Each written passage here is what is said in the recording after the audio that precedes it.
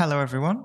We've reached over 1,000 subscribers. That was very fast, actually. I'm quite surprised. So, thank you. And let's continue growing this little channel and community. I see a lot of comments from regular members. So, it's nice to see a lot of familiar faces. And I enjoy answering all your questions.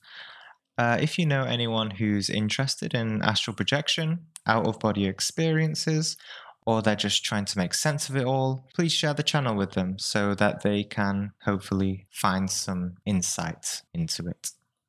All right, so I wanted to do an episode on the importance of personal and spiritual energy and the cultivation and conservation of it, and how saving our energy can be sort of like saving money in the bank. And when we have enough of it saved, we can spend it on endeavors such as astral projection. Of course, I'm talking very vaguely here about energy. I will try to be more specific, but how you understand it will ultimately be up to you and your own intuition, because clearly there is no absolute definition for the reality of the word that energy points to. And any intellectual definition won't really do it justice. Of course, there are many definitions in the realm of science which can help you understand it on the level of our intellect, but really it's something that is known and felt only through direct experience. And some people will be more familiar with energy in themselves than others. It's a learning process. Most of you who listen to these videos will most likely have an idea about what it is, but I'm just saying all this because there are people who are so cut off from themselves, their emotions, their body, that they actually ask the question, what is energy? I have no idea. I mean, how can you not know? It's all around you and within you. And what is you all the time? For me, it's crazy to think people don't feel energy, but that's just me. And of course, it can depend on your interpretation of what you mean by energy. So, why is the conservation of energy important in astral projection? Because if you don't have enough energy to get through your physical life, then how can you have enough energy to maintain conscious awareness during sleep too? You see where I'm getting at? How can you maintain conscious awareness during sleep if you can't do it while awake? Now, I'm not talking about the energy levels of the physical body, right? Because often being depleted of physical energy can actually be beneficial in order to astral project. We need that sleepiness of the physical body, or else how are we going to pass through the stages of sleep and into the realms of the non-physical? But what I'm talking about here is spiritual energy, the energy of your spirit. For example, the energetic level of an advanced meditator generally has more spiritual energy to keep his marbles together, so to speak, than a typical stressed out politician who's only concerned with his day job, right? I'm just stereotyping here, of course. Sorry if there's any political listeners. So yes, the politician may seem to have a lot of energy to run around and get things done in the physical, and he may even stay up all night from stress. But his eyes are closed to the spiritual realm. He has no energy to maintain conscious awareness during the day. He gets angry, he doesn't remember his dreams, and anything spiritual just makes no sense to him. Whereas an advanced meditator may live a more relaxed life, perhaps may not even have as much physical energy as the politician. However, his spiritual energy allows him to be conscious and aware and maintain that with incredible strength from moment to moment, even if he's just as busy as the politician too. He does not let his impulses decide his actions. He is conscious and aware of what's going on within himself and outside of himself. He remembers his dreams and much more.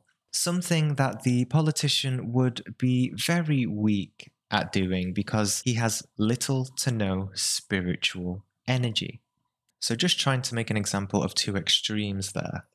So, we have to learn how to conserve our energy. And let me tell you, we expend vast amount of spiritual energy on petty things such as arguments, stressing over bills, worrying about what our friends or colleagues think of us. We're still sad over a breakup that happened years ago. Just generally getting stressed out and being negative over life. C'est la vie, that's life, right? In one sense, it's extremely difficult to overcome this. And in another sense, you can drop it all here and now within a split decision, as easy as you can drop a bottle of alcohol. You simply make the decision in your heart.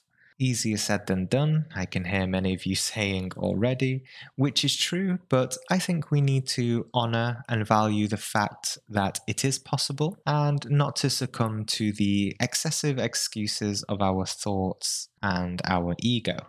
So let me continue and I will explain this practice with a bit more emphasis. So this idea or principle of saving energy is inspired from many sources and teachings that I've learned, and of course from my own personal experience, but also from one teaching that I want to focus on, which is from the Native American shaman Don Juan Matus. If you don't know who he is, he's in some books from a few different authors, but he was originally documented from a Western anthropologist, Carlos Castaneda, who Don Juan took in as an apprentice.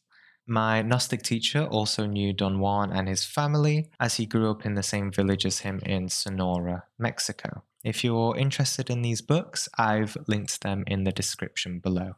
I love the way Don Juan explains things in such a matter-of-factly tone. So let's take a look at some of the things Don Juan says in relation to this subject. The quotes will be on the screen if it helps you to conceptualize easier. So, in one conversation, Don Juan, as he's teaching Carlos Castaneda, he says, "It isn't as time goes by that you're learning shamanism. Rather, what you're learning is to save energy.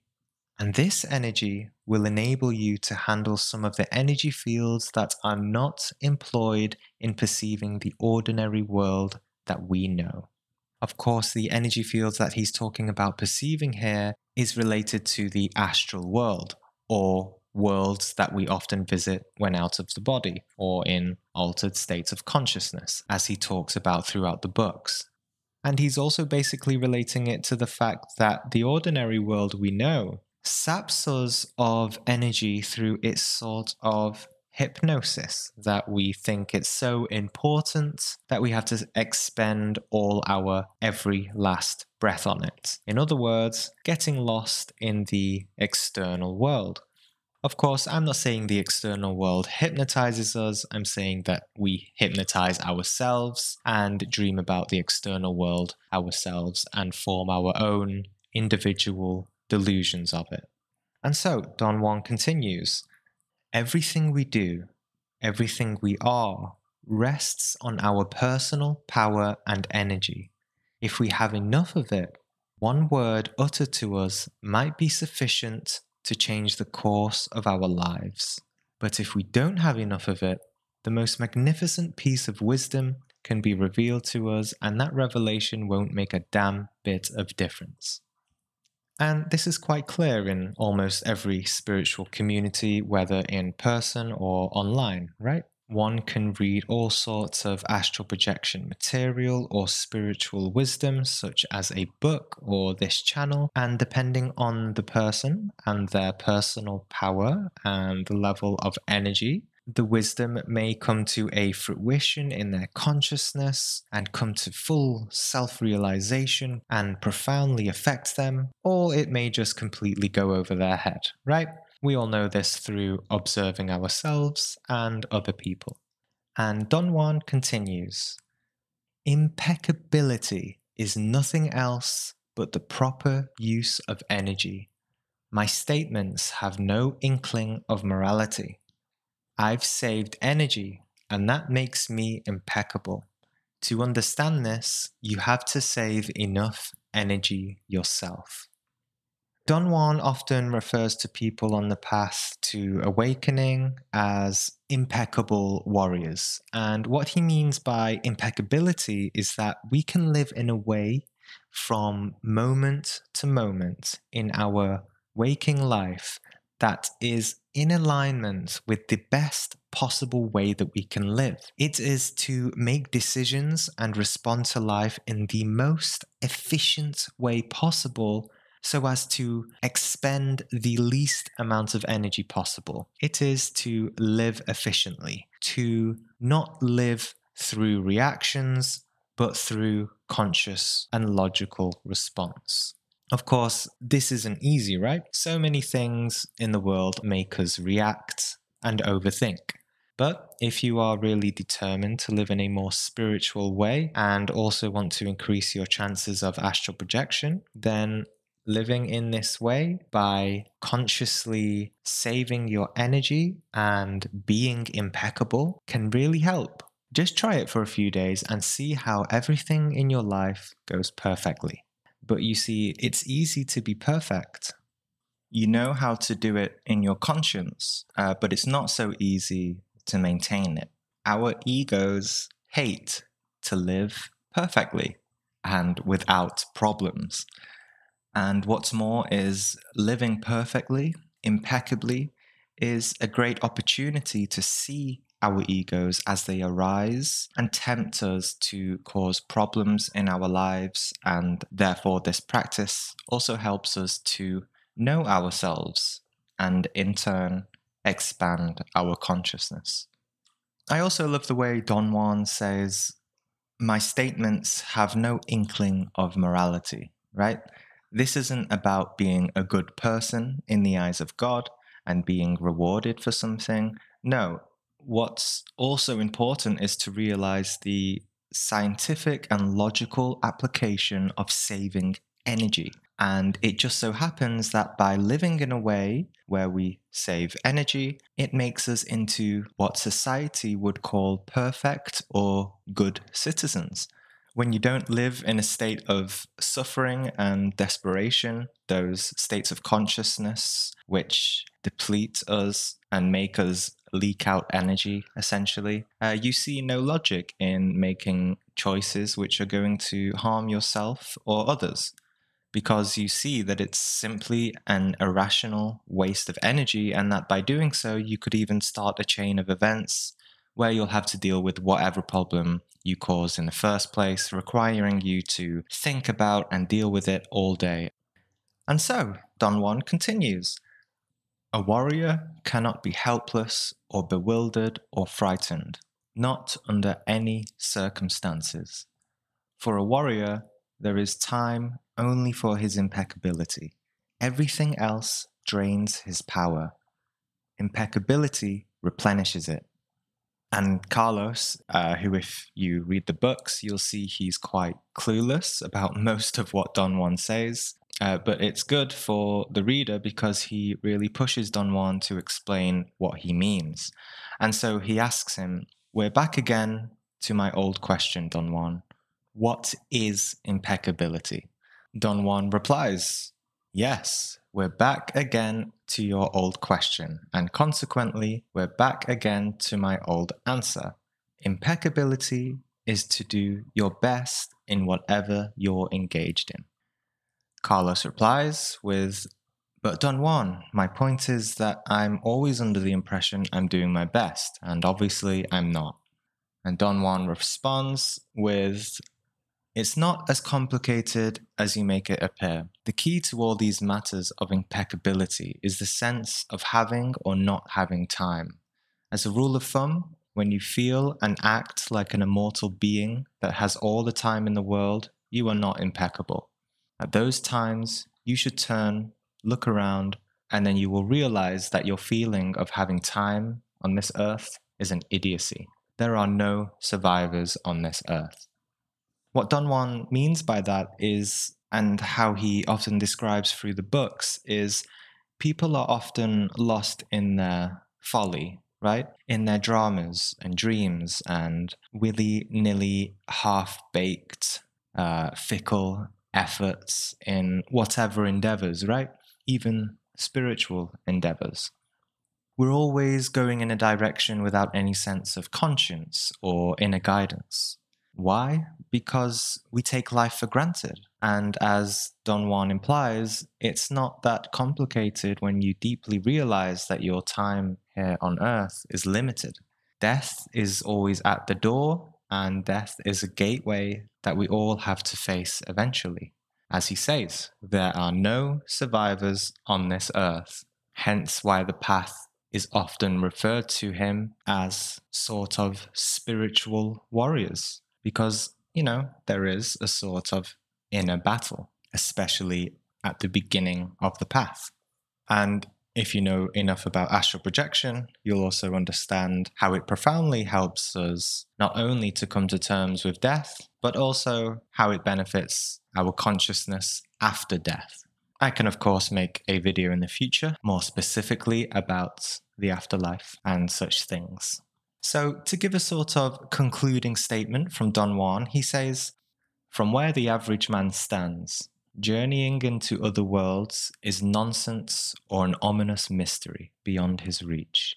And he's right, not because this is an absolute fact, but because the average man lacks the energy to deal with shamanism. The average man can't perceive the worlds shamans do because all his energy is already deployed. So in other words, our energy is completely deployed into the material world along with its attachments, stress, and dramas of life.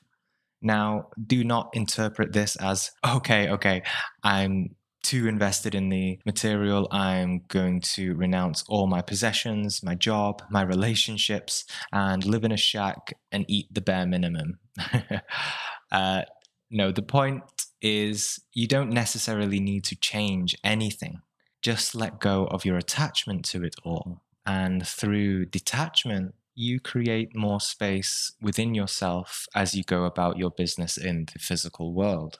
And actually, you'll find that if you don't get caught up in the external world's webs and traps of temptations, illusions, and confusions and emotional roller coasters, you'll actually be able to operate more efficiently in it too.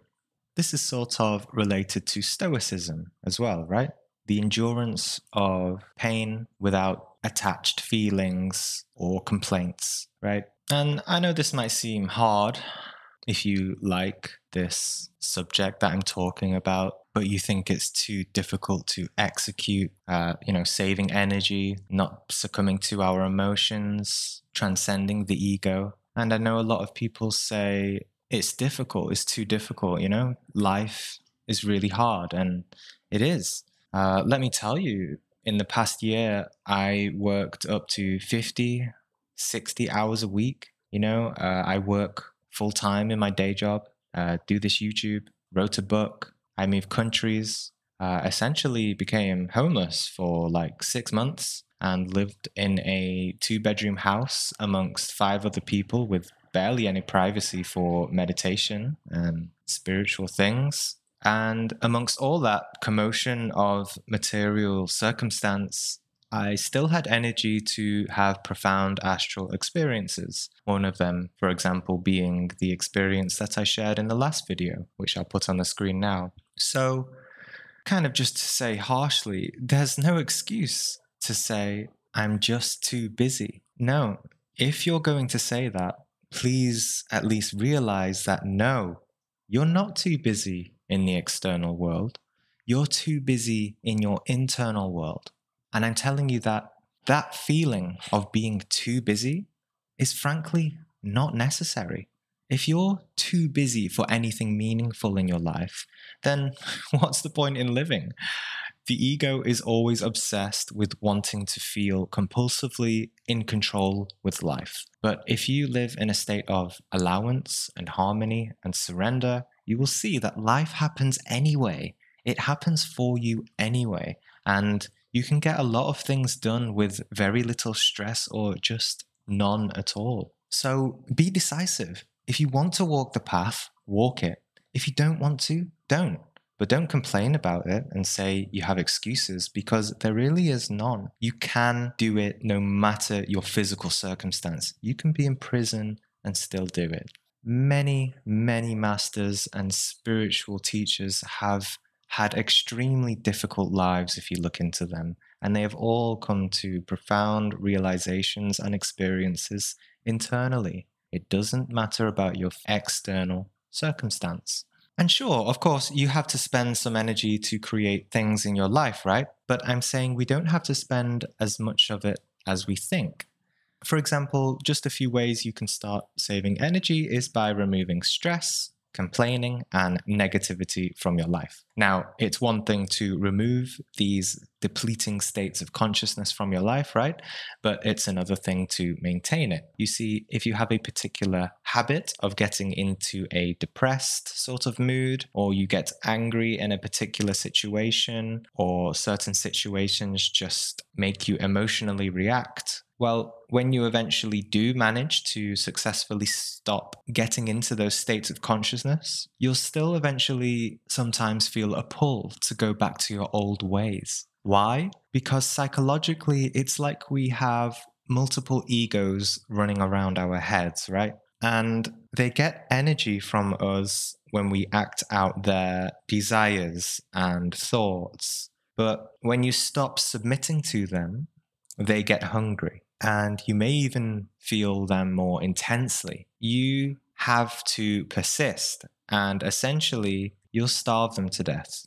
You need to have patience and persistence and understanding with yourself. Change absolutely comes with mindful and persistent and patient practice and a firm resolve to overcome certain aspects of yourself. It's not something that you can just do with a fickle mindset. You have to be sure about what you want, that a certain part of yourself is making your life more miserable, and so you want to stop acting in those ways. You know, like a lot of New Age teachings say, raise your vibration. Well, we don't do that just by imagining or feeling emotions of peace and love and all those rainbows and butterflies, right?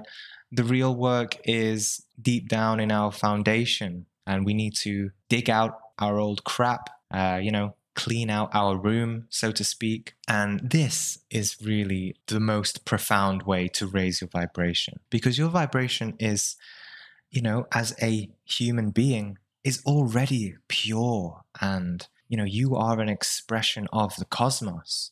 But it's just that we have these blockages within us that we create. A high vibration is our natural state. And, once you do start transcending a few aspects of yourself, there's a sort of momentum that you can cultivate, which makes it easier over time. And eventually, you'll stop leaking so much spiritual energy. Of course, in this video, I've been talking about the principle of conserving energy, and I'm relating it strongly to the transcendence of the ego. So, of course, in the future, I will make more specific videos on how to overcome the ego. And also, a lot of this is also rooted in self-awareness. And if you can work just on self-awareness alone, then this naturally leads to self-control. Why? Because you can't control something that you're not aware of. So this takes profound self-inquiry, self-reflection, and meditation. And be patient, of course, it can take time. And just think, next time you want to sulk about not being able to astral project, even getting upset or frustrated about it is just an energetically inefficient way to deal with it. Crying and kicking yourself, thinking that your efforts aren't going anywhere, is literally just a waste of time and energy. And consider that instead of doing that, then perhaps an experience would have come your way the following night. When you make these efforts, your spiritual energy saves up. Have faith that you're saving focus and energy, and a momentum is building up. in many levels of your being, including your subconscious. The ego is always going to plant doubts in your mind. You don't need to pay attention to it.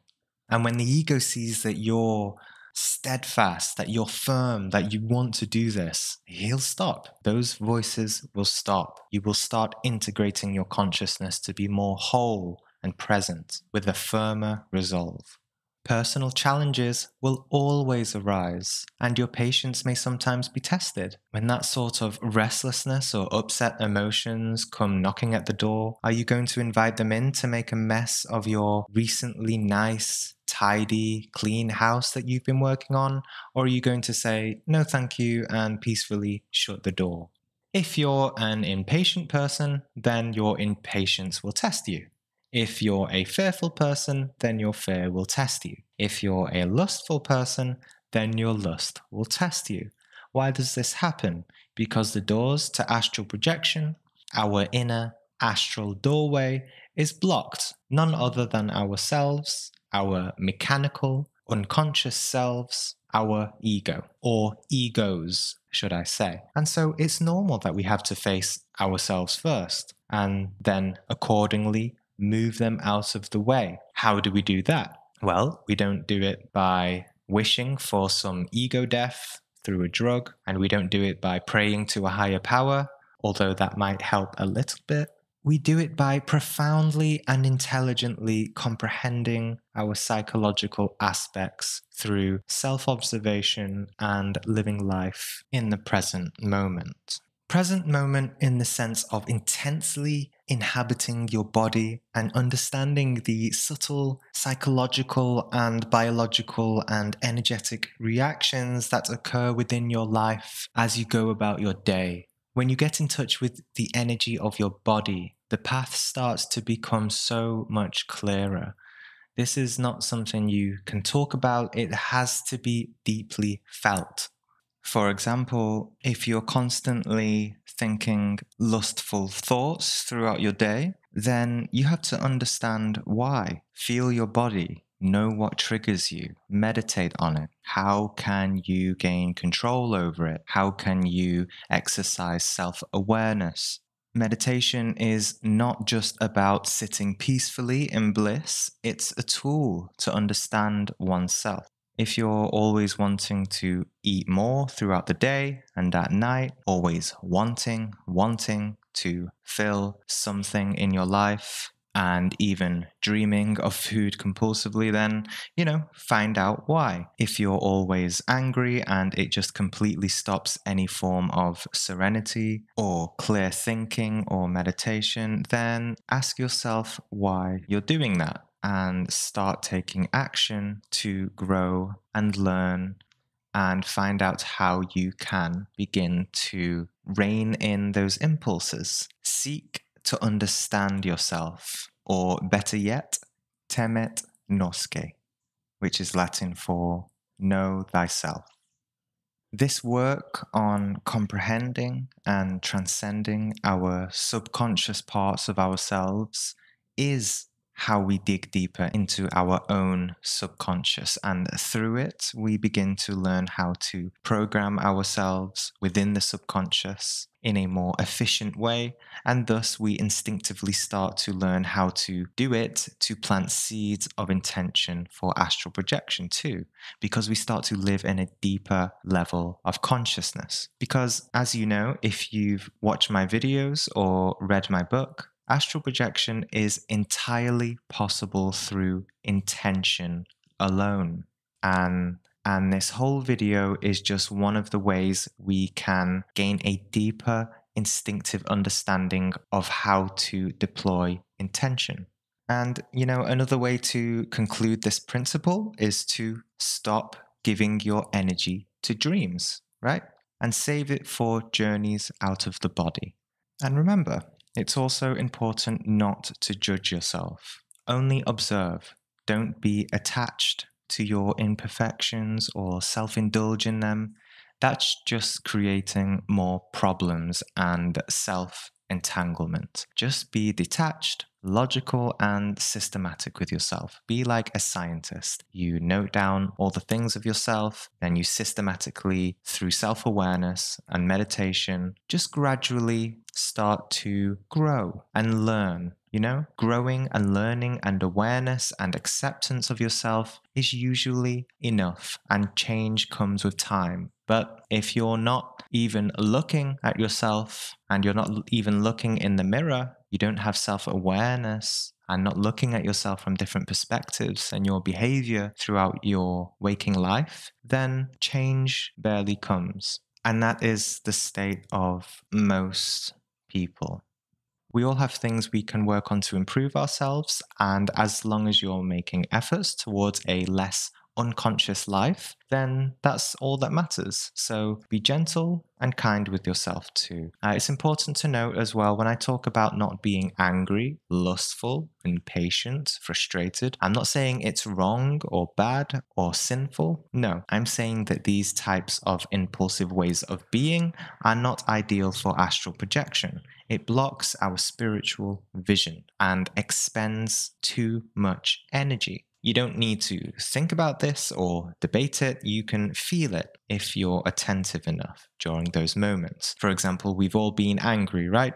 If you have a bout of anger, feel how long it takes for you to feel serene and at peace again. The energy of anger is quite strong, and you can feel that dense energy. And afterwards, there is a period of spiritual recovery that happens afterwards in anyone. And if you had a really bad bout of anger and you resist any sort of recovery in your conscious mind because, you're just so pissed off at a situation, then that recovery will have to take place in your sleep when your conscious mind finally gives up. Or in other words, your ego finally gives up. And during sleep, your consciousness will be too busy sorting itself out and helping you to spiritually recover as best as it can. And this is what you experience as dreams or nightmares at night, related to the dramas of the day, related to your anger, most likely, especially if your anger is so strong that your subconscious is still holding on to that emotion, depending on the situation.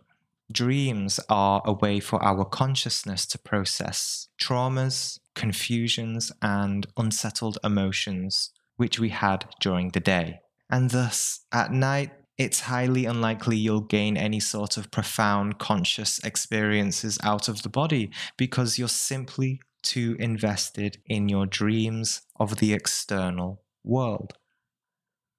So, yes, this video went on longer than I thought. I hope this was insightful for some of you.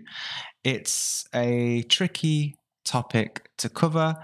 The fact that we spend so much energy on useless things, but also the fact that we're doing this to ourselves, which not so many people are willing to admit. And I know there's a lot of sort of spiritual controversy around the ego, and there's many ideas around that. So, of course, as always, if you need any clarification on anything I've mentioned, or maybe you might think you've misinterpreted something, just ask me whatever you need to in the comments below, and I will get back to you. Thank you for listening. Please share it with anyone who is perhaps upset or afraid that they can't yet astral project.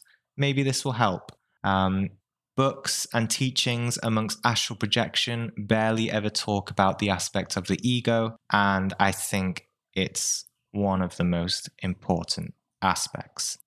And I know this additional question is also going to be asked about whether sexual energy has a role in all this, since it is an energy, quite a strong energy, in fact. And I will make a video on that, about a deeper look into sexual energy and specifically sexual transmutation.